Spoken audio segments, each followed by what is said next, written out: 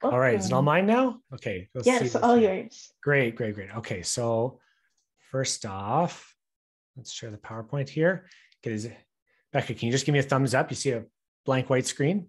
All right, great, great. So hi, everyone. My name is Cam. And first off, thanks, Becca, for having me. Really appreciate the opportunity to talk about accessibility.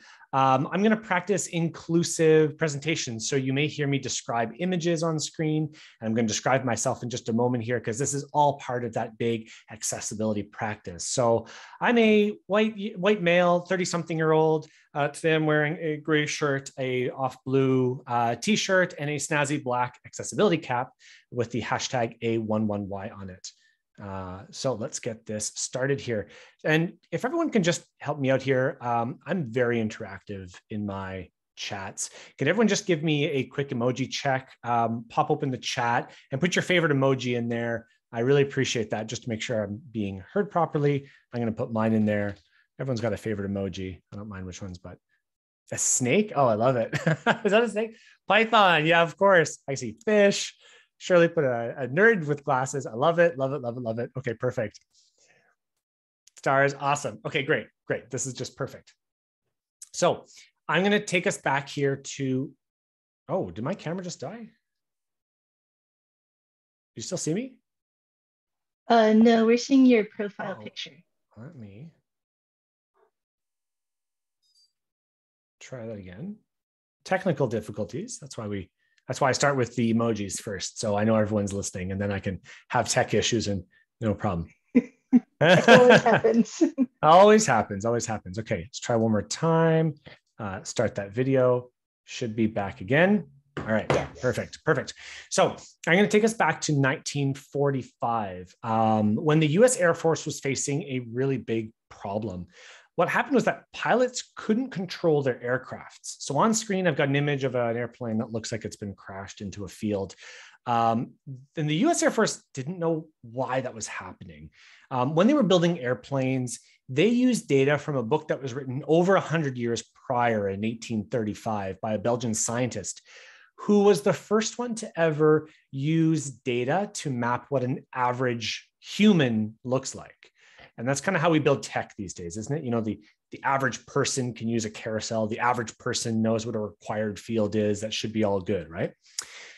Well, so at the Wright-Patterson Air Force Base in the US, they started to retest everybody because, of course, the great American physique had grown. And let's retest everyone to see what their head size and their chest size and leg length and arm length is again. So they got all this data. They got all these metrics once again. I want everyone to tell me, so open up that chat one more time if you closed it. I'd like you to tell me how many people as a percentage were quote unquote average across all 10 metrics. There were 3,000 people that were retested. How many do you think as a percentage were considered average on all 10 counts?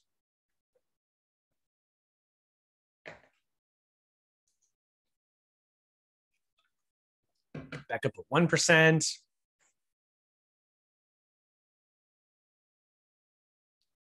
Waiting for a couple of other answers here. 0.5%. I like it. I like it. So 0% of people at the Air Force Base were actually considered average. And that's pretty amazing because they went and retested people and said, well, how many across all of these people are average on only 3 metrics? And it was less than 5%. So they'd actually built airplanes for nobody. And once again, that's kind of how we build technology. We're still in that phase right now. We think that, hey, this is an average person. Let's build something for average. It's good to go. So there was a flurry of new technology that was analyzed and rebuilt. So on screen, I've got an image of foot pedals of one of those aircrafts, and you can see how the pedals shift back and forward, and there's a stick shift and stuff like that, because all this new research came out on adaptability. So we have adjustable foot pedals and helmets and suits and seats. Can you imagine before that? Seats didn't even move forward and backwards. And the amazing thing was that pilots' performance soared. And this is actually how the study of ergonomics was born in the United States. And there's a big focus on adaptability versus just average. So what does it have to do with software development? Well, other than what I just mentioned, accessibility can sometimes be dry. It can sometimes be regulatory. And I'm not sure how many of the audience members here have heard of accessibility before or have actually had to do work on accessibility. I'm going to ask a few questions around that in a little bit. But I love starting talks when I talk about addressing mindset. I tell a story like this, it starts to get people warmed up to it.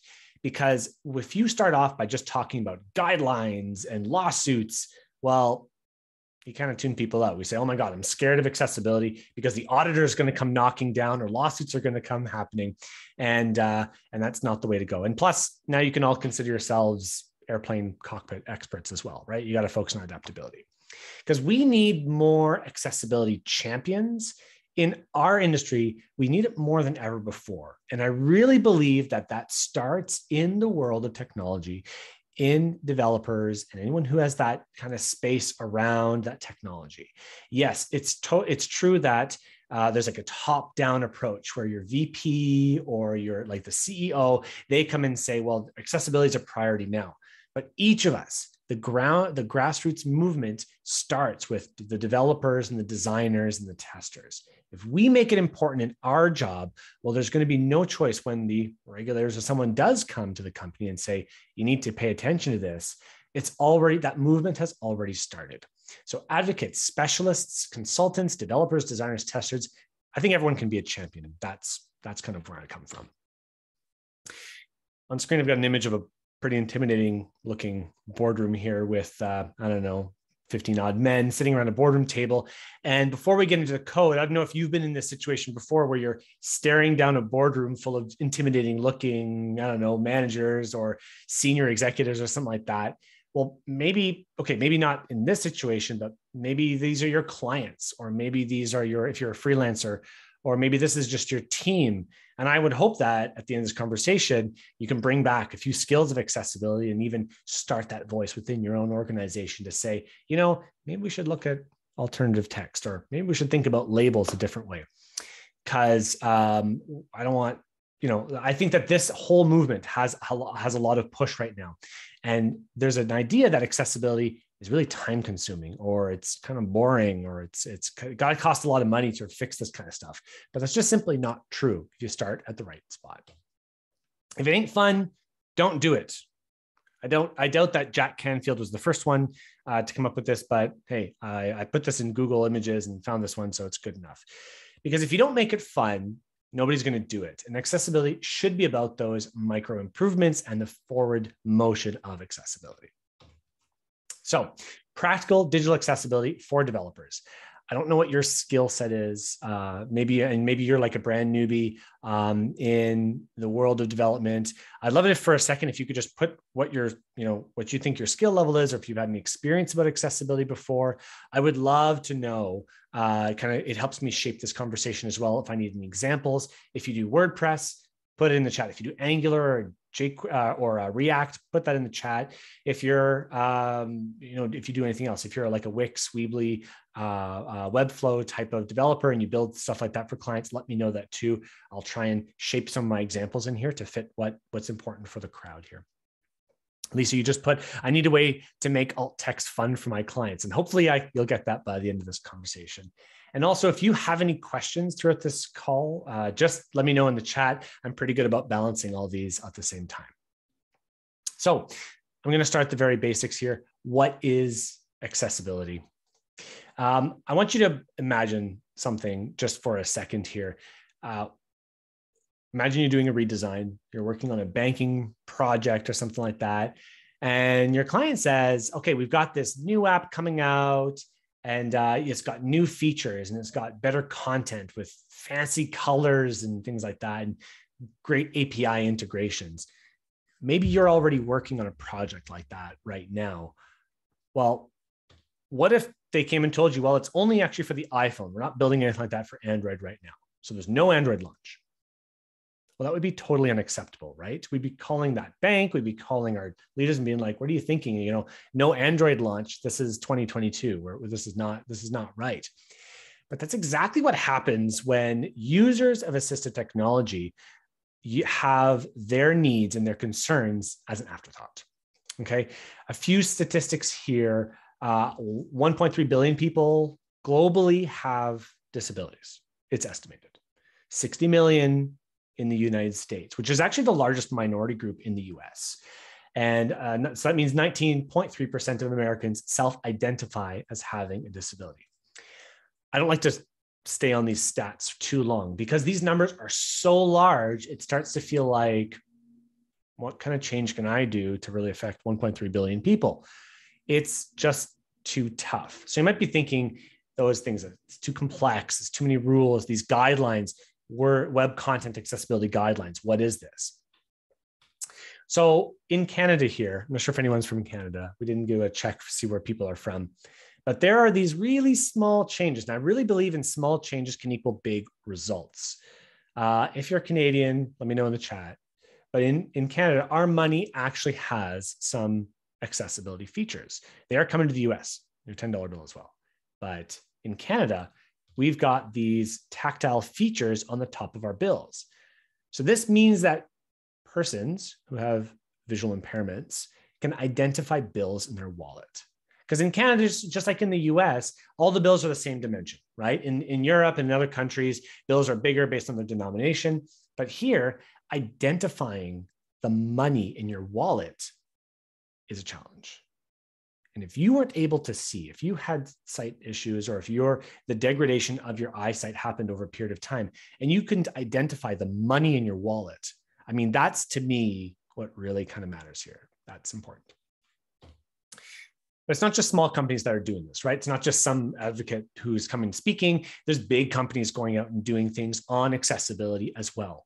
On screen, I've got the Microsoft Adaptive Controller, and Microsoft has done a really good job at making accessibility a top priority. We tend to think when you're just starting off with accessibility, you think of accessibility equals blind. Maybe you've seen a screen reader before, or experienced a screen reader before. But Microsoft says, hey, we got this really cool thing. This thing only costs about $100, by the way, not that much more than an Xbox controller too. So pretty cool. Because the CEO of Microsoft, his son was severely disabled. He passed away recently, and there was a big community event around that. And they are leading the way. Maybe you've noticed in Word, in PowerPoint, in Excel, a little bit of Excel, that there are these accessibility checkers that have become more and more vocal in the way you do it. In fact, I know people who work at Microsoft who say, before you can send an email off, have you checked it for accessibility? So totally cool. This type of thing. And in the back, there's even all these ports, which you can plug in any type of adaptive controller you want. And on the screen, I've got different types of adaptions that you can use with that as well. On the right-hand side, there's a SIP puff device, and there's toggles and buttons and things like that too.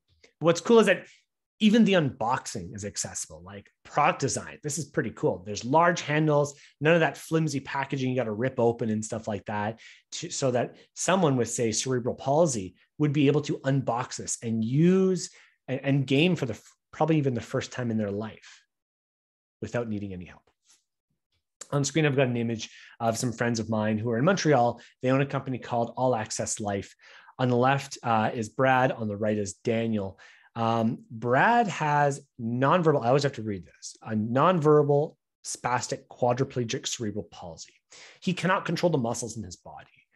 But all of a sudden, him and his support worker are able to now game online with help. So what Brad does is he's got two buttons on the side of his headrest. And so when he wants to shoot, I think this game is just some shooter game, he can move his head from side to side and activates the different buttons, like the A and B buttons on your on the controller, whereas Daniel can go and control the ship. Like, that's cool. There's a whole line of streamers now, accessible streamers. So this has allowed that to a whole new group of individuals. So what is accessibility? It really is about that inclusion. It's about getting your app or your product or your software or your website or your service or whatever you have usable by as many people as possible. And like I said before, as technical folks, I think we have a really important role in the business. And this is even more especially true in smaller organizations, where you may wear multiple hats, like you may be the developer, designer, tester, systems architect. You're doing it all at once, right? So sometimes you have to pay attention to multiple things as you're building.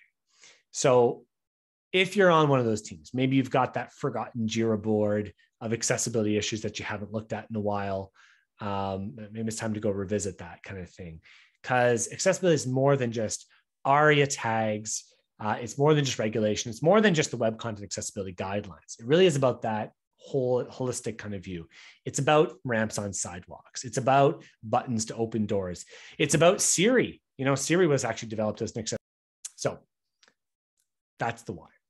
Let's talk a little bit about the business of accessibility here, because I'm not sure if there's anyone here who manages a team or who is in that kind of VP kind of space, but 7 out of 10 users who have disabilities will click away from a website that they find frustrating or difficult to use. Something really as simple as if I'm using a screen reader and I can't interact with a button because there's no label on it. Well, how do I know what that button does? Does it close a modal or does it liquidate my bank account, right? Like, well, I don't even know what that does. If the submit button doesn't have a proper label on it, that starts to be a really big problem. And they found that persons with disabilities are even more, I want to say, habitual than other users. So when they find something that works, they stick with it more than anything else. And they'll go and tell their 13 to 15 people that this really works. So don't move away from it.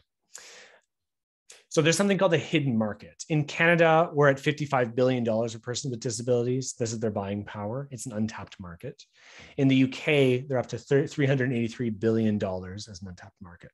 And finally, of course, in the US, who has to beat everybody, $645 billion is the purchasing power of people with disabilities, which is just huge. I thought I removed this slide, but I just saw it kind of come up. On screen, I've got a slide of lawsuits, federal accessibility lawsuits that were filed last year from January to June.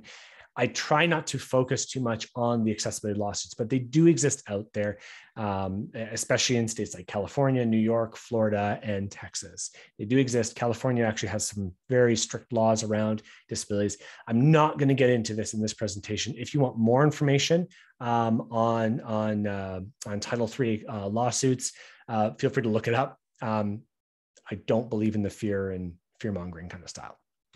What I do like to talk about, though, is the good, better, best model, because we tend to think of that idea as if I'm not perfect at accessibility now, then I'm never going to get there, right? Like it's too hard to start. I don't know where to go with this kind of thing. So there's a whole bunch of sites out there, a whole bunch of technology that is in that needs work category. And that's absolutely a reality. It doesn't even meet the Web Content Accessibility Guidelines. I short form it to WCAG. So if you hear me saying WCAG, it's just the accessibility guidelines.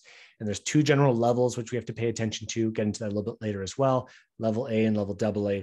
But just for now, if you don't get to that level AA, you're considered non-conformant, non-compliant.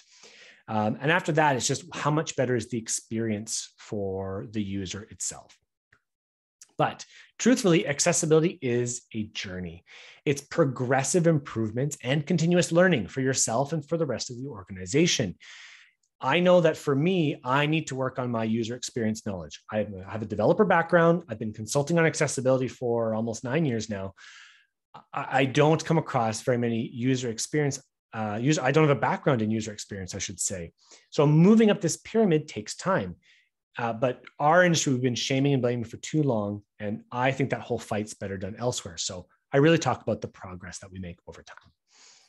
So on screen, I've got a clock. And really, I want to talk about patience plus persistence equals progress, not perfection. As accessibility consultants, we should be thinking ourselves as coaches, not as police officers. So we're coaches just like someone would help you out for exercise or diet or saving money, or a pair programmer. You've got someone who you sit next to learn about coding. It's the same thing for accessibility. To reach out to accessibility professional, to learn more about this is just the next step in your journey. Okay, I want to talk about a few industries at risk. I'm not going to, again, go deep into this, like I said before, lawsuits, but really the companies or the industries which have found the most lawsuits are e-commerce, restaurant and food, automotive, financial or insurance types of industries, healthcare or education. So just be aware that these types of industries have found a little bit of targets on their back just because of how many there are, right? How many e-commerce retail stores are there online with the Shopify plugin? Well, at one point, some lawyers found it would be a good idea to go and find, okay, let's find all the broken Shopify plugins and let's go find those people and sue them. Remember, it's not the big companies who are affected. To them, it's pennies on the dollar, but it's the smaller companies who create smaller websites. I've heard of pizzerias, like really small companies who have decided to shut down their websites because they can't make it compliant. They're not in the web business, but we can be.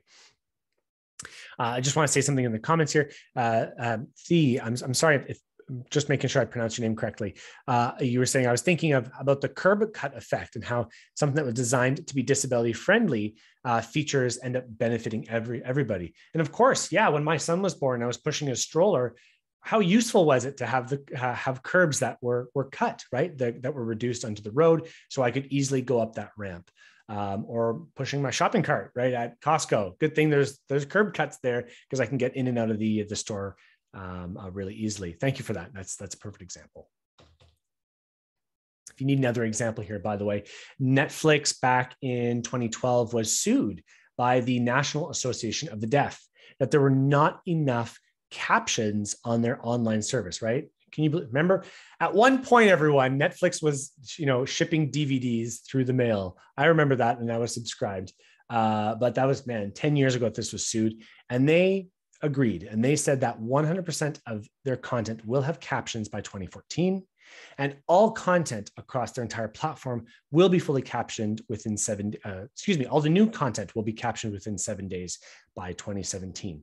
And the benefit is we all get subtitles. When my son was born and his wall was adjacent to the TV in another room, it sure was useful to have subtitles. And by the way, Facebook did a really big research study that 85% of videos on social media is watched now without sound, right? If you're on the bus, if you're in transit, if you're up late at night, sleeping next to your partner and you don't want to turn on the sound, well, you've got your phone and you're watching videos without sound and you've got the captions on. So you're actually missing out. So I like to talk about this a lot to marketers because they realize that, oh my gosh, captioning is all of a sudden this really big thing. TikTok gives free captions now. You just turn it on, it automatically detects the voice and you can edit those as well. So something to think about. Yes, it is an extra step, but man, does it ever benefit everyone? All right, a little bit more now in terms of the tech. For anyone who's maybe a team lead, manager, maybe you're working on a team, there's a whole idea of shifting left in the world of accessibility because bugs caught in that design phase are so much easier to fix than in the pure development phase itself. So if you catch those design issues, maybe color contrast issues, things like that in the design phase, by the time it gets into production, man, it's really hard for a developer to go back and start fixing. I mean, I'm sure everyone here, if you're in tech, you've had to fix those bugs that you've got to work on in like 18 different places before. That's a pain in the what, right, to fix.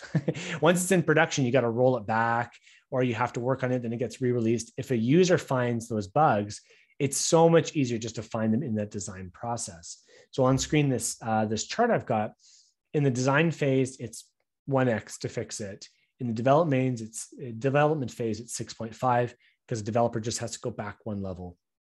In testing phase, testers find something, hand it back to the developers. The developer says, oh, it's not my problem, hands it back to the designer, and so forth. And finally, in the maintenance, of course, it just goes all the way back. So a lot of the work that you do earlier on just pays dividends. And of course, if anyone here has any ear to the business, it converts more sales as well. All right. So that's enough of the business of accessibility. I want to talk about now the actual fixing and finding issues. So this is where we're going to get into the tech. So has anyone ever experienced an accessibility audit, or has your company ever gone through an accessibility audit? I'm not going to ask you any questions about it. It's very personal information. I know a lot of companies either go through this, but if you've ever experienced an audit, just put it in the chat. I'd love to I'm kind of getting an idea of if I have to go really deep into these audits. I'm going to keep going, but if you have experienced an audit, if your company has ever given you a say, fix all these accessibility issues, now's the time. I'd love to hear about it. And I've got to give Becca a big kudos, thumbs up. This is the banner for this conversation, this call today. It's great. It's actually a very accessible banner as well. What I like about it, first off, color contrast is there. There's enough color contrast between the white and the darker gray, I believe, background. You have put a background on there, Becca, so good job. Behind all that text, it really makes it easy to read. Everything is left aligned, so it's easy to read. People with dyslexia experience a lot of issues when they try to read lots of text that's all centered. But really, if you're going fast on mobile or something like that, you're scrolling. Something like, I heard a stat today, we scroll something like 175 meters of social media per day. That's wild, right? But everything's left aligned. There's a proper background behind the text that needs it. There's a nice transparency here. So thumbs up. This is a nice, accessible. I mean, I know we're not designers, but I just thought I'd call that out. One thing I'd also like to mention is that 38% of audit issues have to do with forms. And that's kind of what we build all the time, right? Missing labels, incorrect focus highlighting, error messages that aren't done correctly, and form validation that's not correct. And this can either be enlightening or terrifying. I don't know how many forms that you have to deal with on a day-to-day basis, but sometimes some of these requirements come from the client, right? That, put a placeholder instead of a label on there. Well, unfortunately, having a label on your form element is a requirement of the accessibility guidelines. Yes, screen readers do read placeholders, but for sighted users, if you put data into the form and then you put, then you no longer know what that form element's about. I'm going to show some examples on that in a little bit here. So, okay, another big part of interaction here. I've got a simple contact us form on screen. What's wrong with this form? Put in the chat. If you know anything that's wrong with this form off the top, what would you do to change this? What in your opinion is wrong with this form? Accessibility or not, it could be a design issue. What do you think is wrong with this form? While I take a sip of water.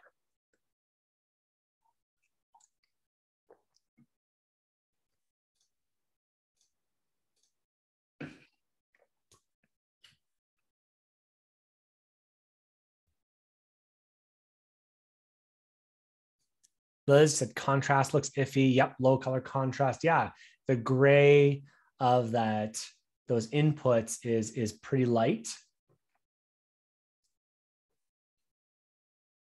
Yeah, placeholder text goes away. Yeah, exactly.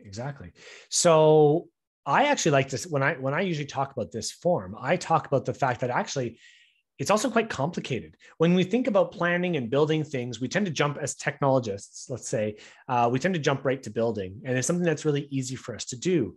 I'm speaking more to the solopreneurs, the consultants, those kinds of people who are on the call. When we build things, we just say, yep, let's get some requirements in and then put it right into code and put it right into the form here. I would say that the biggest problem on this form, in my opinion, is that it's actually taking a little bit too much data. It's a bit overcomplicated. So let's talk about overcomplication here and how simplification benefits people. Senior citizens, overcomplication forms is a big problem. English as a second language, forms that can be overcomplicated, can be difficult to understand, hard to read, and hard to understand what data needs to be put in there. As a contact us form, do we really need date of birth? Do we really need phone number? Do we really need how did you find us? These are some questions that to bring back to your client might be something really important. To people with cognitive disabilities or partially blind who don't use a screen reader, some of the issues here about simplification could really benefit them. I follow someone online. Her name is Meryl Evans. If you're not following Meryl, by the way, you should be. She's on LinkedIn. She's just fantastic. She's deaf. And I'm going to read out what's on screen here. So she said that we need to change the process for forms to make them more inclusive. There's a field on online forms that frustrates a lot of deaf and hard of hearing folks. If you care to guess which one, it's the phone number field. Often it's a required field. I just read another deaf person's story about applying for jobs and needing to fill that field. He said he doesn't have a phone number. He's already frustrated with the job hunting process, and this exacerbates it. And she put a screenshot of the cell phone number requirement field. I'm going to admit, I've been doing this for a while, and I'd never even thought of the phone number field before. Maybe asking users their preferred method of contacting is a better way of doing it than just putting a phone number field, right? And by the way, Gen Z, never wants to be contacted anyway by phone. So if you can, add more optional fields instead of required, and just put the bare minimum of what you need. So contact simplification, I changed this contact form to only full name with a placeholder text. How did you find us? With, again, placeholder text, a comment, which usually doesn't need placeholders, but you could do it anyway, and putting an email with the example in there as well. And still, I didn't fix the color contrast. I've been corrected many times on this too. So just for something like forms, I always like to start with forms. Like I said, the bare minimum you need for forms should be a label on each control, providing additional instructions when needed, such as placeholders or more information on data that's required to fill in the form, or if it's complicated, what the requirements are, like password requirements, visual cues, like focus indicators on each and every single focusable element here, and a logical order on all forms. Don't have your tab order be, like, for example, if there's a multi-column form, it shouldn't go first name, address, last name, country. It really should follow that logical order: first name, last name, address, country. That should be a given. And make sure that you identify mandatory fields properly as well. Lisa, you're asking, does the position of the label make a difference? Generally, no. Generally, it's okay as long as you have a visual label on screen. I've even seen, Google Material Design. They have a label which is pretty clever, which as soon as you focus on that field, it moves up and just above there too. That's okay. There's some mixed results in there from some people, but I would say that, like, again, this is a journey. If your client really is against having labels on there, something is better than nothing. So any kind of visual label is okay in my mind. Depending again on the complexity of the form, most forms are going to need things like grouping related controls. Your checkboxes, your radial buttons should all be operable with a keyboard. You should just be able to tab through and use arrow keys to select different elements. Form validation or input validation is required as well. So make sure that if something is in an error state, it highlights it. It's very clear as to what form field is in error, not just a red border. Something that really shows please enter this data, or for example, like an email address that's not correct, say this is incorrect data in this field. Something like that. Useful placeholders, like we mentioned already, very, very important to provide additional information to users as well. And finally, on some forms, longer forms, additional forms, things like that, notifying users of what elements are incorrect. That could be something that benefits users as well. Like, just you long form and says, please correct the errors. It'll actually indicate which form fields are in an error state. Offering stages, step 1, step 2, step 3, if it's a really long form, and allowing users to save their progress through that form as well is going to be hugely beneficial. Allowing users to input any data they want. I like to give the example here in Canada, we have a postal code that's letter, number, letter, number, letter, number. Some forms require a space to be between the first 3 characters and the last 3 characters. Super frustrating. There's no indication of that anywhere. It just doesn't allow you to continue with the form like that. No, users should be allowed to enter data as they choose, and your front-end development should be able to handle all that data gracefully as well. And also on really long forms, indicating the time to complete. These are all going to be things, especially for users with cognitive issues, seniors, having the estimated time to complete is going to be really, really useful to them, and allowing that timeout to handle that as well is very graceful as well. Rebecca, you're asking, what are some options for extremely long forms from PDFs to websites? Is there something that would have accessibility in mind, or is it better to code from scratch?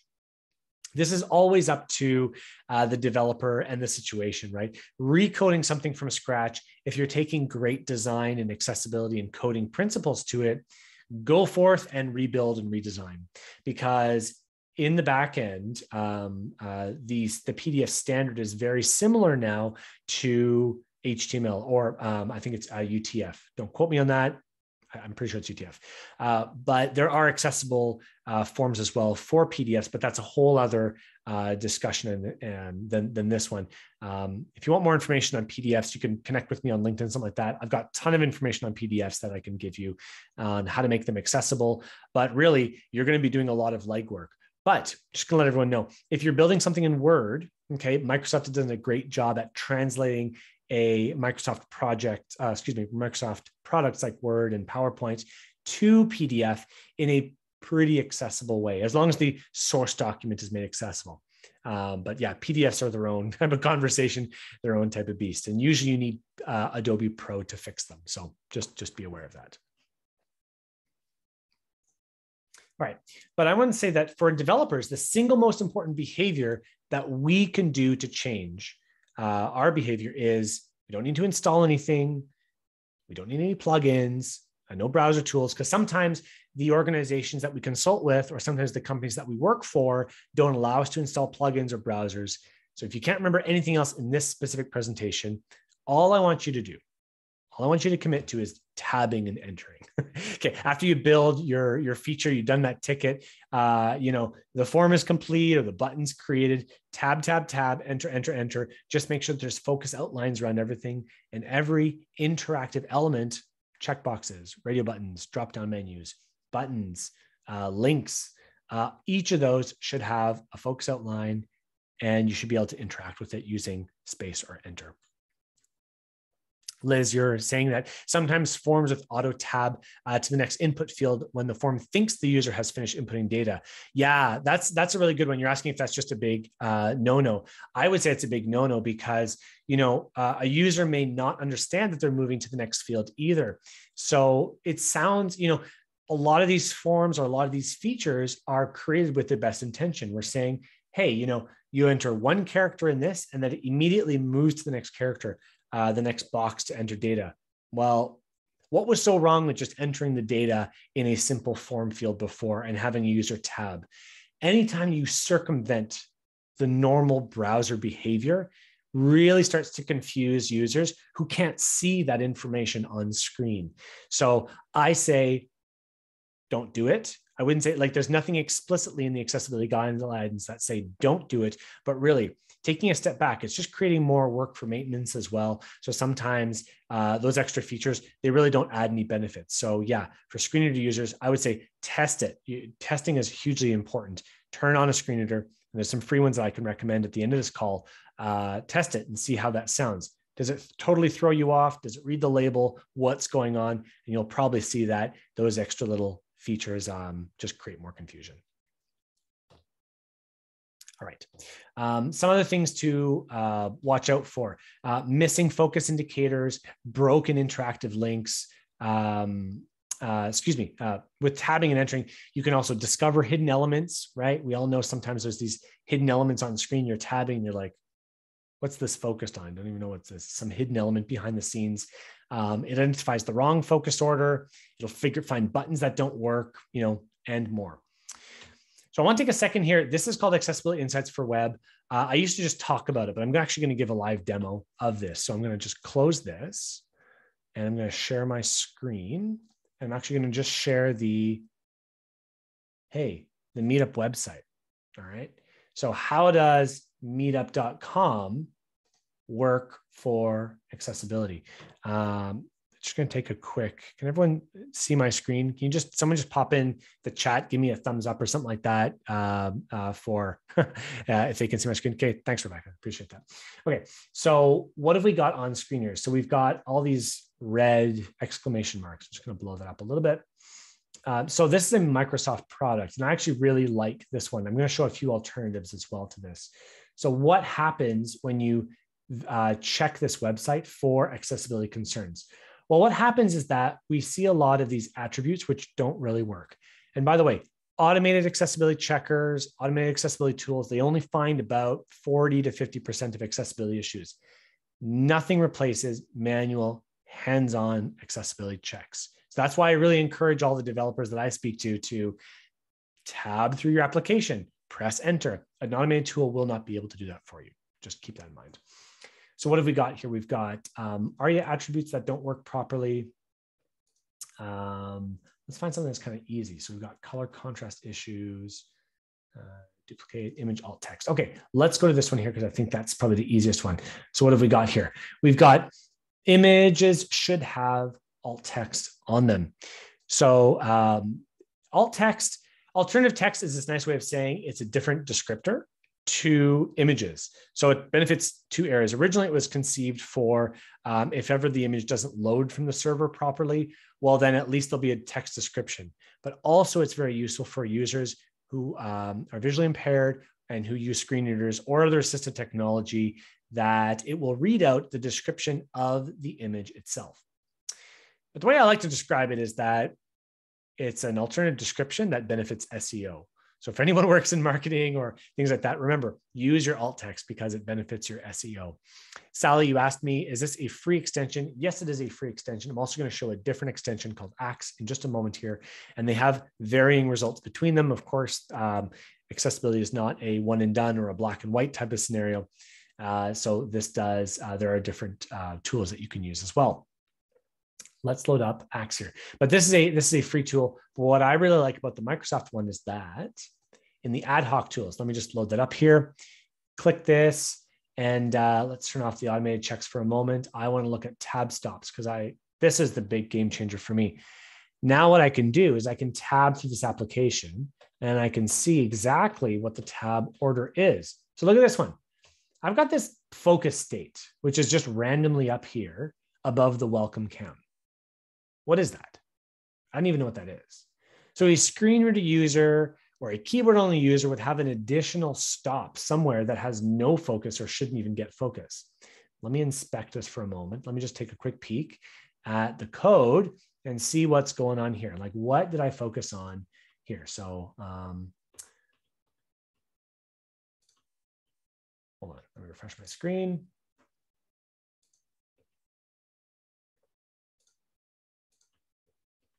So a focus state there, focus, focus, focus, focus. And oh, it looks like I fell in the calendar. So what's going on there? Why did that? Hey, this just jumped down for a second. Hold on. All right, so see, I'm getting different results here no matter what. So that's kind of a funny result too. So inconsistency between different states. Maybe it was on the tablet view or something like that. Maybe there's something there. Yes, Lisa, I'll be adding all of these links in the chat. No problem. Just give me a moment and I can get that to you. So where's that focus state here? So it fell on something here. So I can now turn on my console and I can say document dot active element font dot body. So all of a sudden I've got the, oops. Let's pop this out for a second. Try that again. So focus states on something here. What is that? So I've got this random input. So I've got an input above this welcome cam. I don't know what it is, right? It's got a search for keywords label on it. Visually, I don't see that. If I'm a keyboard only user, I'm going to experience an extra focus state where it's not supposed to be. What is this supposed to be? So these are the types of things that you'll discover by just using tab and enter in your application after you build it, after the feature, after the ticket you build it.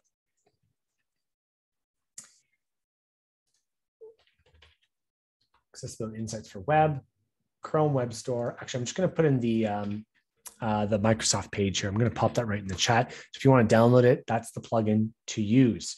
I'm going to give an alternative as well, which is called Axe, which I'll just load up in a second here. Refresh this page. So an alternative to accessibility insights for web is a tool called Axe, which, let's pop this back into here.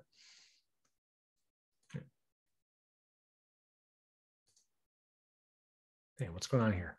Axe is gone.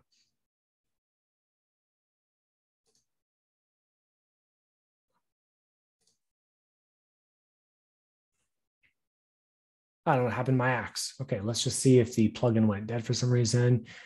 Axe tools. I'm not sure where it went. All right, I can show you a different tool instead. So one is called Wave and one is called Lighthouse. So Lighthouse is part of the browser already. So this is also useful for anyone who cannot install any browser plugins on their corporate corporate website or things like that, you've already got an accessibility tool. It's not perfect. And the report that you get out of this doesn't actually give you any information. Like the number that you get at the end doesn't mean that your site is fully accessible either. So people will generate these reports and say, hey, it's accessible. You still need to do manual testing, but a lot of the automated things are checked for you for free. Lisa, you mentioned that there's an AX conference every year. Denise, it just passed actually. So it was in March of this year. But what's nice about AXCon is that all their presentations are all available for free. You can go to axcon.com, I believe, axcon.com.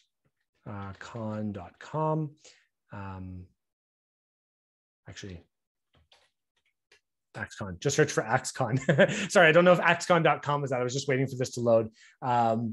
But look up AXCon and you will find all the talks. They're all available for free. And there's some great information in there. Much more in depth than what we can cover in the hour and 15 that we're here.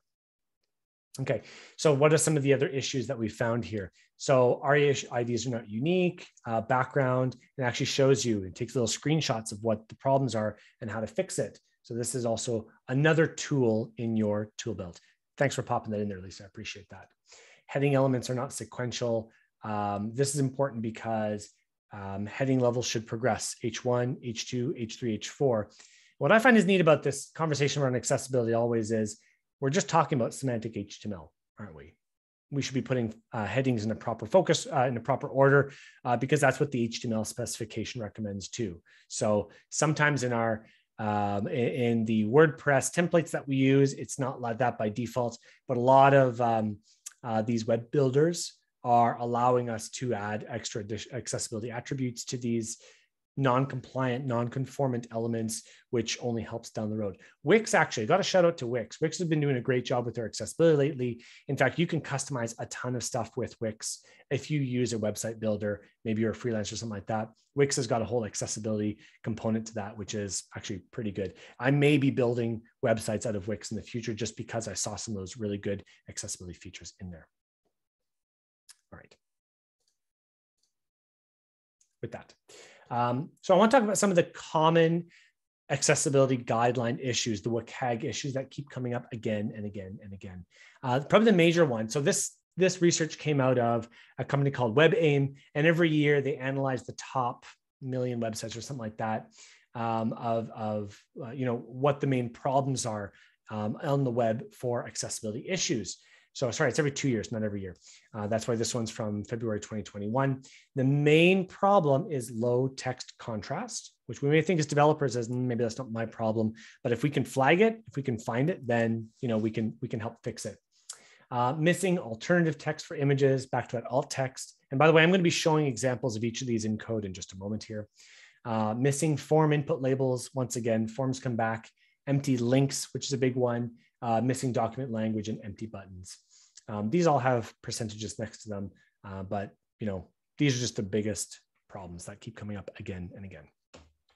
Okay, let's talk about low text contrast. This is pretty straightforward. It's just there's not enough contrast between the foreground and the background. There's a free tool called Color Contrast Analyzer. Just give me a second, I'm going to put that in here.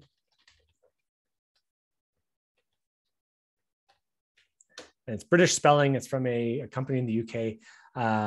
And so they have this great tool. It's free and it shows us and there's just an eyedropper where you pick two colors and it'll analyze the color contrast between those two and will tell you if it passes or fails. So the minimum generally for text is 4.5 to 1. If it's large text, then you're okay with 3 to 1. Or if it's buttons or any interactive elements, then you can also pass with 3 to 1. If we have time today, I'll give a demo of this tool, but it's a really great tool just to kind of test out which the color contrast between certain elements. Sally, you put, is it true that colors in a logo do not have to conform to WCAG? Yes, that's actually true. That is actually true. So any type of logos or graphics representing a company do not have to conform. There's a big example around Coca-Cola recently who made a different branding. I think it was for International Day of Pink, where they had pink on their red logo, right? They change other color patterns. And so, yes, that is an exemption actually. But really, when we talk about branding, which I know is not really part of this conversation for with a lot of developers, but the branding conversation does come to if you can make something easy to read, like if your whole website is using your branding colors and those are the same colors that's on your logo, just beware and be warned. I know, Sally, that wasn't part of the question, but just be aware that sometimes your branding colors and your logo color, you know, if they're not, if you're using your branding colors for the rest of your website, they could be out of sync.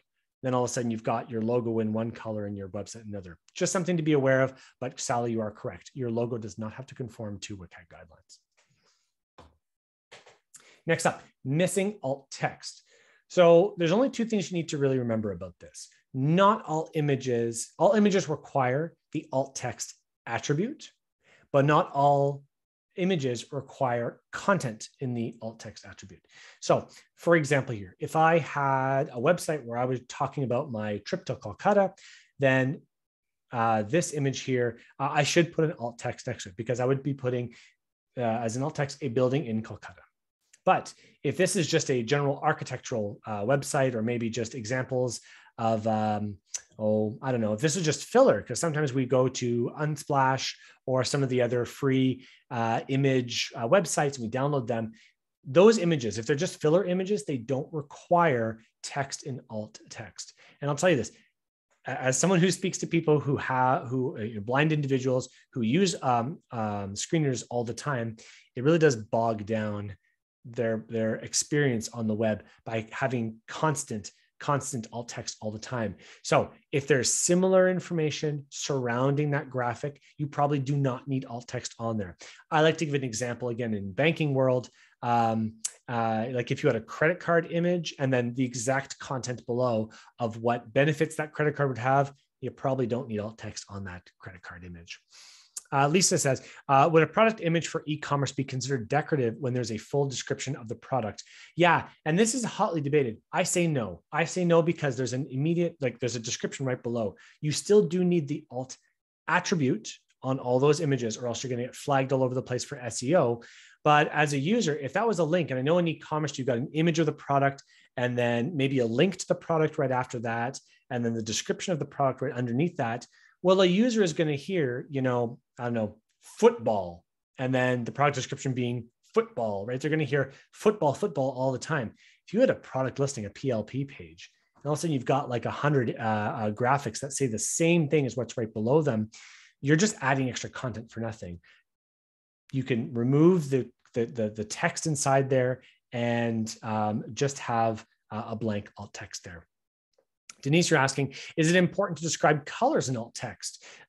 Sometimes, yes, definitely. If the alt text was maybe pick your color for a t-shirt, well, then absolutely. That little swatch icon, that's when you definitely need, especially for me, I'm colorblind. I like to hover my mouse over each of those different elements and find out, hopefully someone has put some alt text in there so I can read and know to pick the blue shirt instead of the purple one or what have you.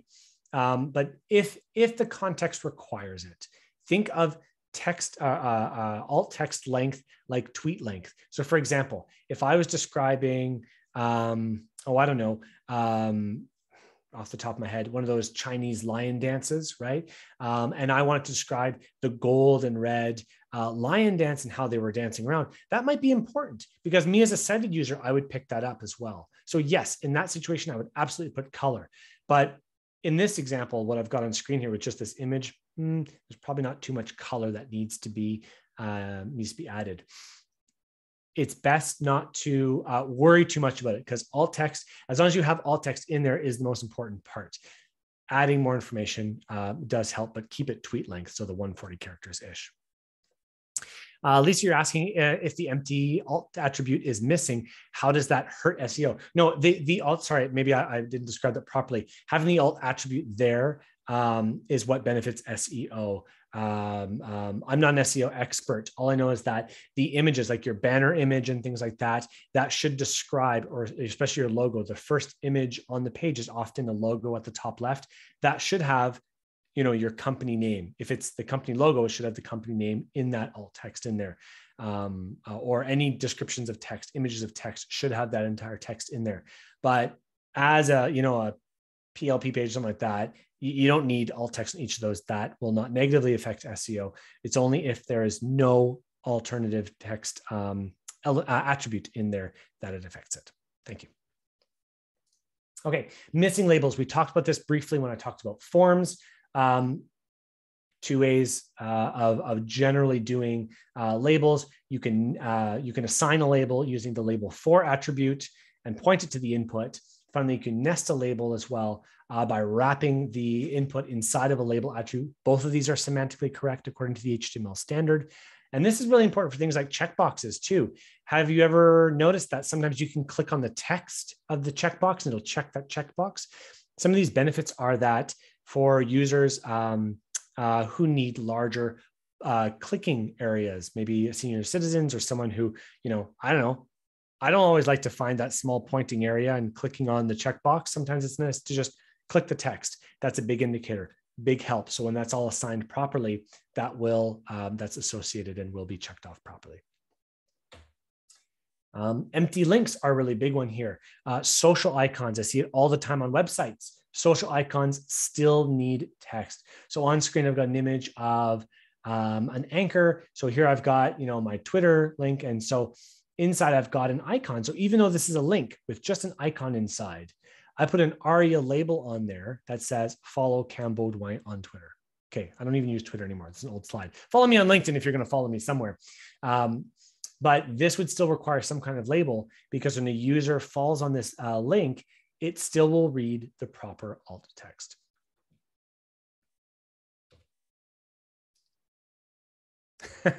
Thanks, Lisa. Follow me on LinkedIn instead.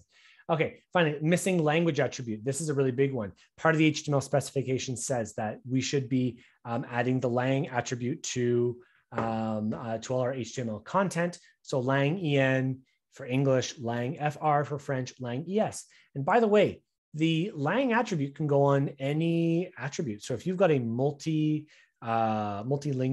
website, internationalization is important to you, you can actually put it on. I know here in Canada, we have, multi-language selector, English and then Français. So you can actually put the lang attribute on the div, the span, the button on there. And what happens is a screen reader user will actually hear that language natively in that language. So it'll say Français with a French accent. So this is really important too. And by the way, this all just kind of adds, this will be flagged by most accessibility checkers as well. Next up are empty buttons. So just like the links, empty buttons are a big one too. So I put an example in here. The first one was an icon where I added ARIA label. This is an image where I'm adding an alt text once again, where you should add more information to this one too. So this image, when we went back to descriptive versus informative images, this would be an informative image. So you need to put more information about, I don't know, account number or more information about what have you, because just having information in there is generally not enough. So just a quick word on focus indicators, because this kind of is that blurred line between design and development. Which of these focus indicators is okay? Well, both of these are actually okay. Having a focus indicator is the most important. Never put outline equals 0 or none in your CSS. It's so bad.